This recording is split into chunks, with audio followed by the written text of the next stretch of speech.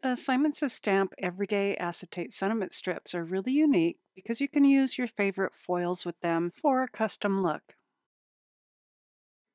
The package comes with 4 sheets of printed acetate, and we've developed them so that they carry all the everyday messages that you'll need.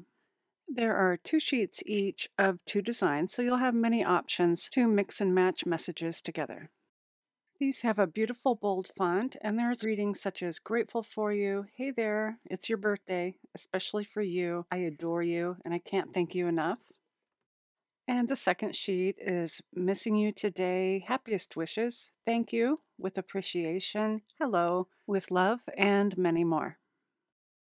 These are printed on the front side, so you can see the difference where there is printing and where there isn't. And we've also included spaces between each of the messages, so these are easy to cut out with your scissors or your trimmer. These can be used with any of the Deco foil, either in the rolls or also in the sheets. You can foil these as individual strips, or you can foil the entire sheet. And here I'll just trim this down with my mini trimmer right in between those clear lines, which is really easy to use since you can see the blade in between the strips.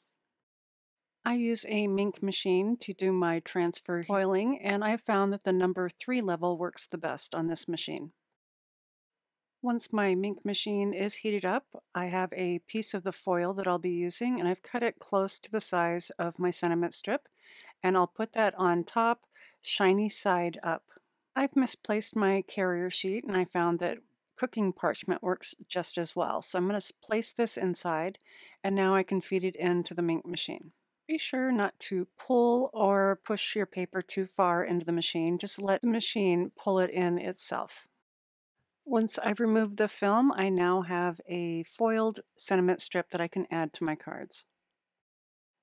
The back of the acetate strip remains black because of the primer printing on the front, and I like to add some Simon Says Stamp Terrific tape to the back, and I just put it in places where I can't see through from the letters. And now just remove the backing of the tape and place the strip onto the card. Another way to foil these is to do an entire sheet at the same time. So here I have some rainbow foil that I've put on top of an entire sheet. I'll slide this into my parchment paper and feed it into the MINC machine. And once it's finished running through the MINC machine, I can pull the foil away to reveal an entire sheet of rainbow foiled sentiment strips. Now I can cut these up and add them to my cards.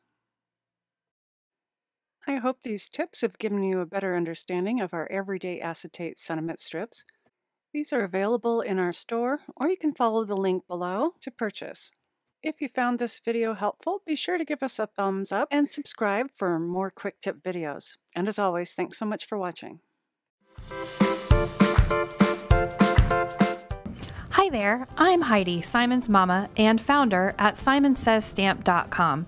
Thank you so much for watching our video. If you like what you just saw, be sure to press the thumbs up and subscribe to see more great content.